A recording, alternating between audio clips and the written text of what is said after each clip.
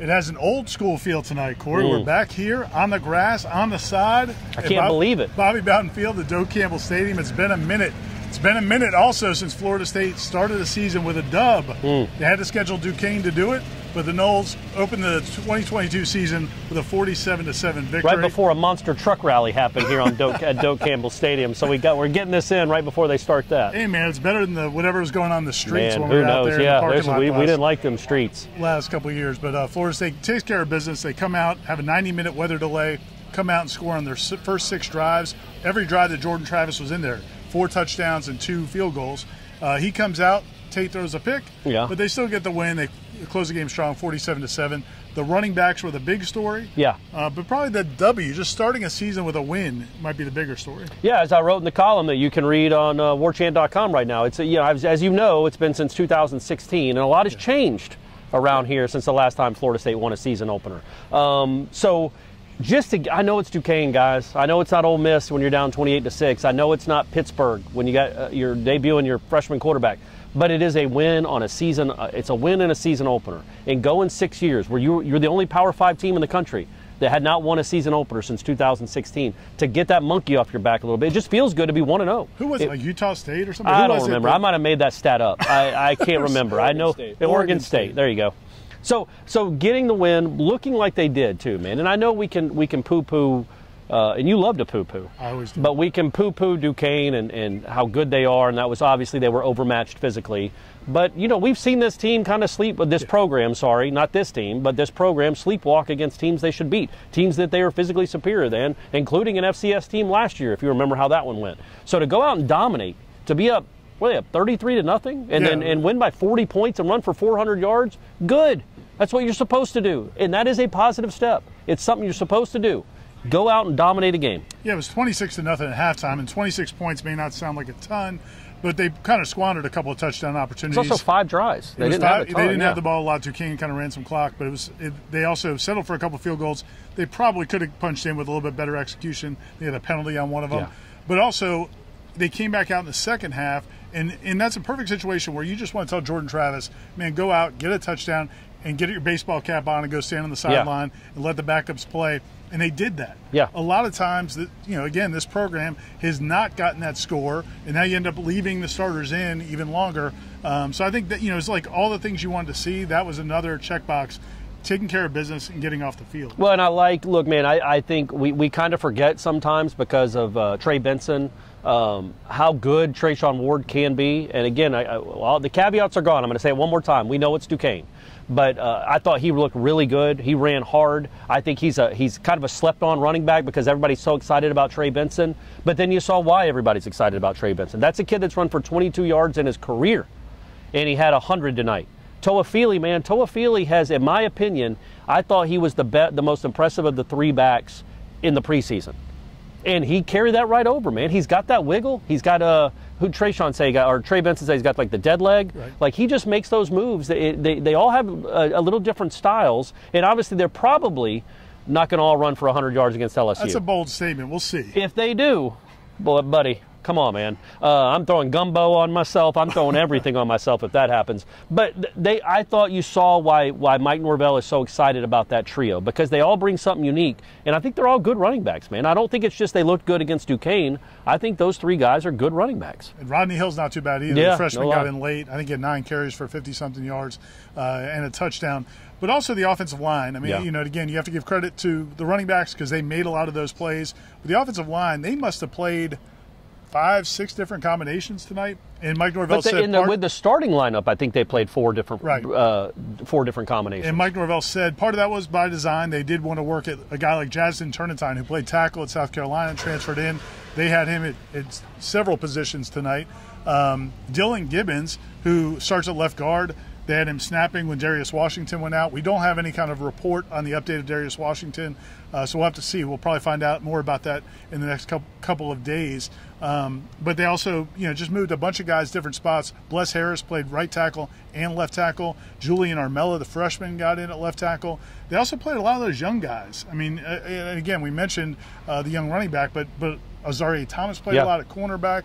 Omar Graham played a good bit at linebacker. You saw a lot of those young defensive linemen play as well. Yeah, you did, and I thought the defense, man, look, I can't remember my man's name. He's been there for 18 years. He's a legend in Duquesne. I can't remember the head coach's name. Schmitty. But he had an idea to come here, get his money, and go home. Like they were not going to be elongating the game.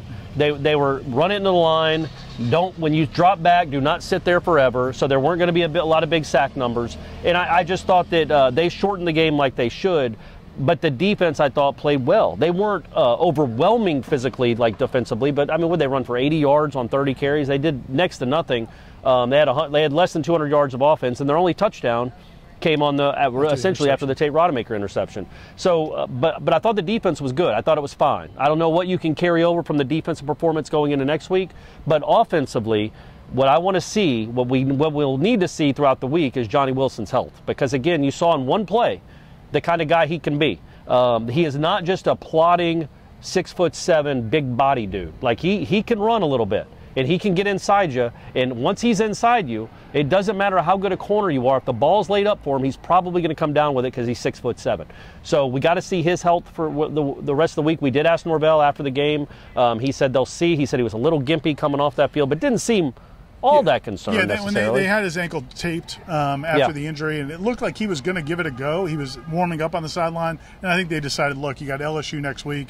Let's not take any chances here in this game against I think he was in the tent so long they had scored twice by the time he came out of it. But he really was like kind of hopping around, and he had his gloves still on and his helmet still on. Like he kind of wanted to go back in the game. And then, I mean, you're already up 20-0. They need you a lot more next week. And so I was going to ask you, what if you had some negatives, and there aren't a ton when you win a game by 40 points, but were there any for you? Yeah, the big one, and you wrote about it in your column. Again, people could read it at warchant.com. If you're not a subscriber, it's $1. $1. As I said, Court, it's the best dollar they'll ever spend. The best dollar anybody's ever spent in the history of dollars. Unless you hit the lottery. That's my one caveat. So that is a caveat. Otherwise, it's the best dollar. $1, warchant.com. Tate Rodemaker. We've been talking about Tate in the preseason. We talked about some in the spring, and he has looked good at times. But the interception he had was very much, and it was a fourth down pass, but it was very much kind of the interceptions he's had. There are times where it's not open, he'll force it, and it's one of those things that you kind of accepted in year one, maybe even in year two. Tate, you're in year three now. You need to be smarter with the football and more accurate. He just needs to be a more accurate passer, and we've seen him do it over there on the practice fields. We wanted to see him translate it to the field here tonight, and now you've got the fan base wanting A.J. Duffy. Well, and it's whether you want A.J. Duffy or not, you don't want either of them, honestly. You want 13 to stay healthy. But if 13 goes down, whether it's a quarter, a series, a game, a month, who knows, you got to have something that looks better than what Rodemaker did in very limited sample size. He threw 5 passes, but his first pass is knocked down at the line. His second pass is picked. He threw another pass on 2 possessions later that should have been picked. It was late. He didn't get out. He just didn't look like the guy that is over there. And that's what worries you is, okay, man, we know it's there. We know it's in him. But is he going to be a kid that comes on the lights and doesn't play the way he practices? Because there are people like that. And if he's one of those guys, you can't count on him. And you need to be able to count on your backup quarterback at some point this season. And that's what this game could have been used for. Like if he goes out there and looks good, looks like he did, carries it over, he builds himself up with confidence. Now, it doesn't really matter necessarily what the fans' confidence is in Tate Rodemaker. It's what his confidence is in himself. And I don't know that that's exactly sky high after throwing a pick on his second pass of his season. The other, I think when you talk about defensively, there wasn't a lot of pressure on the quarterback because, like you said, apparently Duquesne's offense, they will do more 3-step drops, 5-step drops, but tonight it was all 1-step drops. And Jared Verse talked about it after the game. They literally they knew early on they weren't going to get any opportunities to get pressure on him. Jared Verse did get his first sack as a Florida State Seminole, so that was good. A lot of those transfers, I mean, Tatum Bethune, we saw him come out of blitz and get a tackle for loss. Greedy Vance played a good bit after Jarian Jones had his. That was probably one other thing that was a negative. Don't do that anymore, Jarian. Get that out of your system, too. He's been a frequent offender of that. But, those transfers, I thought, Johnny Wilson, we saw him until he got hurt. Trey Benson, Duquesne made every catch thrown to him and showed some wiggle and some speed. And some versatility of catches. And Micah Pittman, 4 catches, I think, as well. So that transfer class, we've expected to make a big contribution. And another one other than Rodemaker, because, again, it's a backup quarterback, which is something you'd complain about in a 40-point win. Got to go catch the punts, guys. We can't. This can't be just the storied tradition of Florida State not catching punts. The guy did not punt well. There were a lot of low-line drives. Go catch one. Go catch them. The kick return game wasn't very good. These are things that have to get better, man. They have to get better. You have to be able to return kicks past your 18-yard line or just fair catch them all. And they practice it too much to against a team like Duquesne get out to the 15-yard line. That's all. That was disappointing. Rodemaker's effort, although again limited sample size, was disappointing. But everything else I thought was as much positive as you can take against a team like Duquesne.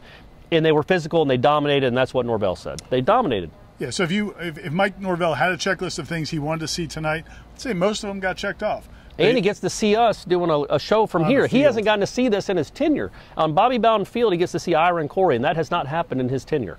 It really hasn't. No. This is the first time he's going to get to see us do what we do, not in a parking lot, not with vagrants walking by. Right, not shouting at us and throwing stuff at us. No, right here where Peter Warwick used to play. Corey and Ira. Keep winning games, Mike. Next time we'll be doing it at the Superdome. We're going to be doing it at his house if he keeps winning games. For Corey Clark, Aslan, Austin, this is Ira. Stay tuned to warchant.com. Come off that dollar and subscribe.